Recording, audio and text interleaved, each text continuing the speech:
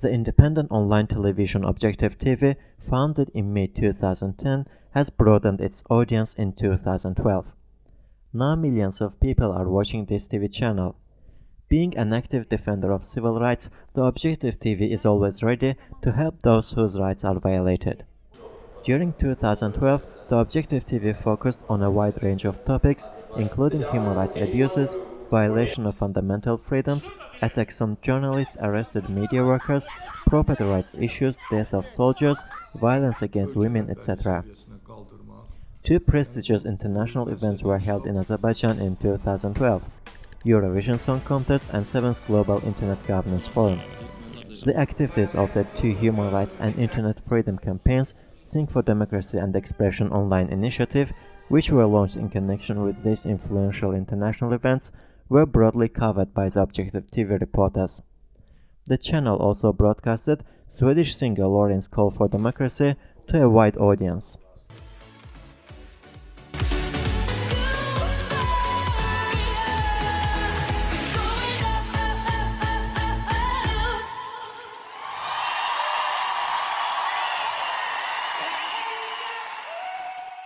The success of the Sing for Democracy campaign lies in the fact that after this campaign, a number of prisoners of conscience arrested at the April 2, 2011 opposition protest were granted freedom. March 2 and November 23 of 2012 were the days to commemorate two murdered Azerbaijani journalists, Elmar Hüseynov and Rafik Dagı, whose killers have not been brought to justice yet. Attacks and harassment of journalists have not ceased during 2012. The trial of Kral newspaper chief editor Zeynallı has been ongoing in the Baku Grave Crimes Court for now 7 months. The property of the newspaper was confiscated on October 19th for its failure to pay a total of 19,000 manat court-issued fine to Presidential Administration head Ramiz Mehdiyev, Mass Media State Support Fund Executive Director Vigar Seferli, Azerbaijan Publishing House Director Ağabey Askarov, and singer Nushabay Askarli. Thus, the newspaper had to stop operating on October 21st. Zeynallı was arrested following a lawsuit brought by former MP Güler Ahmedova on October 28, 2011. The Anti-Corruption Office launched a criminal case against Zeynallı under Article 311.3.3 taking a large bribe and Article 311.3.4 extortion. Later, he was charged under Article 306 contempt of court and Article 213.1 tax evasion. On June 21st, Toluşi Sado newspaper editor-in-chief Hilal Mehmedov was detained and sentenced to 3 months of pre-trial detention under drug charges. A criminal case was opened against him under Article 234.4.3 illegal possession of drugs on the grounds that he was found to be in possession of 33 grams of heroin. Later, police searched his apartment and allegedly found drugs in a shirt pocket. On July 3rd, Hilal Mehmedov faced new charges under Articles 274 high treason and 283.2.2 inciting national, racial, social and religious hatred, hostility and ethnic discrimination. On August 22nd, the Nizami District Court sentenced journalist Feramaz Allahverdiyev to 4.5 years in jail for calling people via Facebook to riot and illegally crossing the state border. On April 18th, Ayna Zirkalo and IRFS journalist Idrak Abbasov and Musavat newspaper correspondent Günay Musayeva were brutally beaten by security guards of the state oil company while the journalists were covering housing demolition in Sultaba settlement. Idrak Abbasov suffered serious head injuries and rib fractures. In March of 2012, Dirty Blackmail and Smear campaign was launched against investigative journalist and Radio Liberty correspondent Khadija Ismailova. After Ismailova had refused to yield to the demands for her to stop her investigations into the illegal business affairs of the ruling family, an intimate video of her was disseminated on the internet. On June 12th, IRFS correspondent Mehman Hüseynov was summoned to Sabah District Police Office, where he was questioned for 3 hours and then detained as the suspect. On June 13th, he was accused of hooliganism for allegedly attacking and insulting a police officer at an opposition protest and taken to Sabah District Court. The court did not sentence Hüseynov to pre-trial detention. However, the investigator required him to provide a written commitment not to leave the city during the investigation period. The criminal case against him is still open. 2012 was an unsuccessful year for print media as well. A large number of newspaper kiosks belonging to Gazette Press Distribution Company were dismantled, and the company became indebted to newspapers. Gazette fails to pay its debts, which creates additional financial strains for newspapers. As a result, a group of Yeni Musavat and Azadlık newspaper correspondents held a protest in front of Gazette's office on December 28.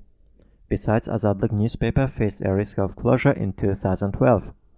Courts imposed a total of 65,000 manat fine on the newspaper based on a series of defamation lawsuits filed by government officials and pro-government business owners such as Baku Subway director Tagi Ahmedov, MP Novruzeli Aslanov, son of Transport Minister Anar Mehmedov, and owner of Bina Shopping Center Kabira Mehmedova. The bank account of Azadlık was frozen as it failed to pay the court-ordered fine to Anar Mehmedov. Yeni Musavat was also sentenced to a huge fine amounting to 55,000 manat. 2012 was marked with arrests of human rights defenders as well. Following Vidar Iskenderli, who is the first imprisoned human rights defender in Azerbaijan, 2 more human rights activists were jailed. Talih Mehmedov and Ilham Emreslanov were sentenced to 4 and 2 years in jail respectively. The trial of another human rights activist Bahtiyar Mehmedov has not been completed after several months. Although civil society activist Oktay Gülaliyev, who was arrested after actively defending flood victims' rights, was granted a conditional release, criminal charges filed against him have not been dropped. Human rights defenders Vidar Iskenderli and Talih Mehmedov, Sahar TV correspondent Anar Bayramlı, and Hral newspaper correspondent Aydan Janiev were pardoned under a decree signed by the president on December 26 on the occasion of the Day of Solidarity of Azerbaijanis and New Year. However, 8 journalists still remain in prison. Lots of protests and rallies were organized by the opposition during 2012. The first major public protest broke out on March 1st in Guba city.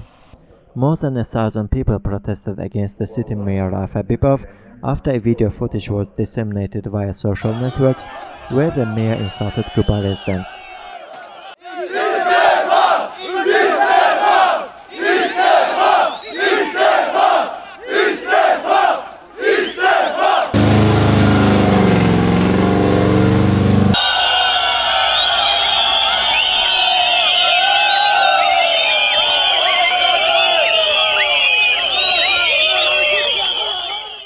An Objective TV video reporter was seriously injured during the protest. 2 journalists of Hayal TV, Vygar Gonagov and Zarguliev, were arrested for organizing the protest by uploading the video on the internet. Their trial is still ongoing. A series of protests were organized by the Public Chamber Opposition Coalition ahead of the Eurovision Song Contest, which served to bring the local human rights issues to the attention of the journalists that came to Azerbaijan for Eurovision. Police behaved aggressively towards the youth.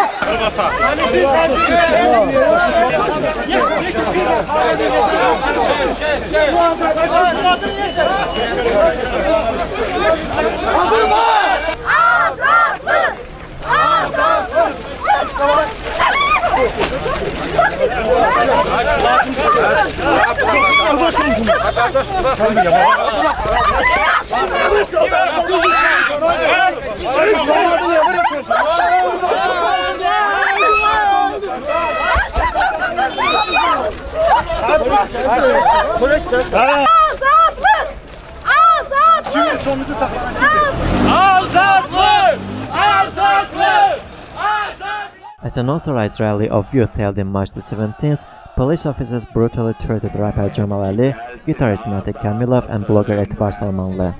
After being detained for 10 days following the demonstration, Jamal Ali abandoned Azerbaijan. On December 19th, young activist of Musavat Party Nigar Yagoblu was sentenced to 2.5 years in jail in connection with a road accident.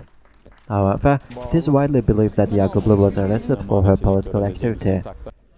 During the May 21st protest of the opposition in Baku, Objective TV photographer and reporter were attacked by police who damaged their video and still cameras. A foreign journalist who came to Azerbaijan to cover Eurovision was also subject to physical pressure during this protest. A video recording of this particular attack was disseminated through social networks.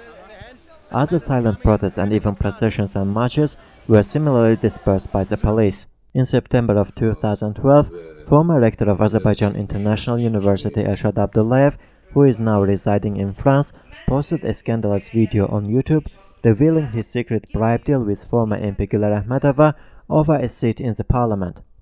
After the dissemination of this video, the opposition held a protest demanding the dismissal of the parliament. Güler Ahmedova was eventually deprived of her parliamentary mandate and new Azerbaijan party membership. Objective TV interviewed Elshad Abdullayev over Skype to get comments relating to the recent developments.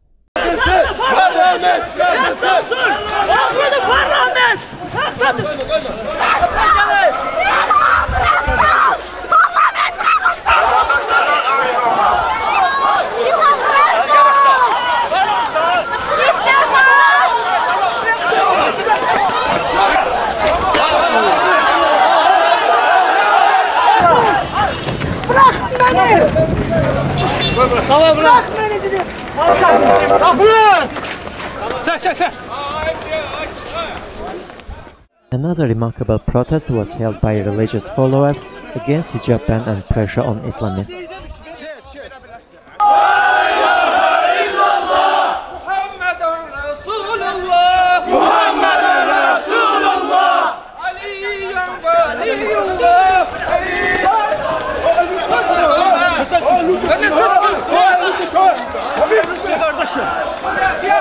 Allah lanet etsin İslam'ın düşmanlarına. Allah'ın lanet olsun İslam'ın düşmanlarına. Allah zalimlere lanet. Götür bir idariye. Allah bu zalimlere lanet. Götür. Ha götür diyelim sen bunu sen. Ha götürün bunları. At the beginning of 2012, taxi drivers protested against the prohibitions and restrictions introduced by the Ministry of Transport.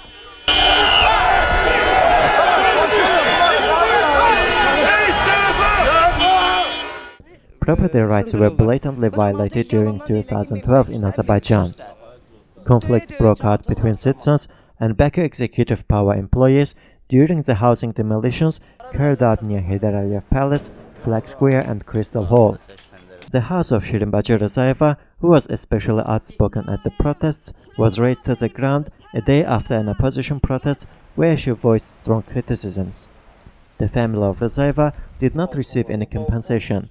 Moreover, her son Ilgar Rizayev was jailed for 2 years for drug possession. Defrauded clients of construction companies such as Gen and Kamran LLC held a range of press conferences and protests throughout 2012, which yielded no positive results.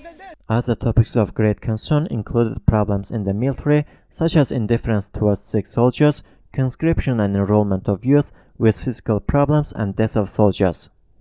According to statistics of 2012, the number of killed and injured servicemen in security and defense sectors amounts to 95.